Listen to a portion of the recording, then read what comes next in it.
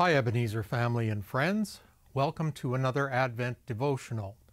Today's devotional is based on Luke 2 verses 25 to 39 with Simeon and Anna witnessing the Messiah's arrival. Yes, I finally got it. Christmas morning brings lots of glee.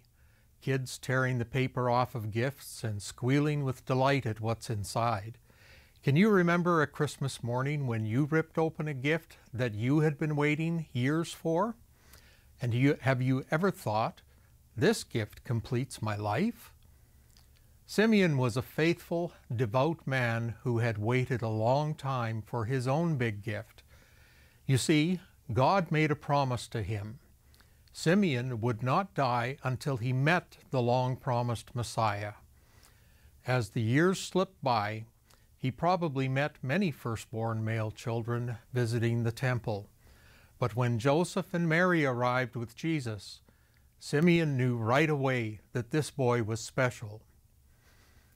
Imagine Simeon's joy when he saw that little boy, knowing God had kept his promise and that here at last was the Messiah the Jews had been waiting for. A prophet at the temple named Anna shared Simeon's excitement. She was an older widow and had also waited for years to be given a gift. Perhaps she exclaimed, "This is the child who will redeem Israel. Praise be to the Lord." Talk about exciting. As we approach the Christmas season, think on this. Do you recognize the significance of Christ's birth? Would you echo Simeon's words? God, you can now release your servant.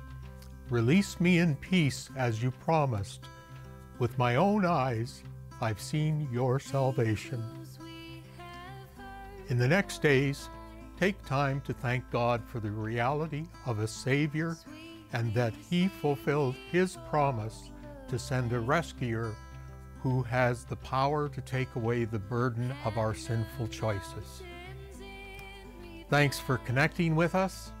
Have a blessed day.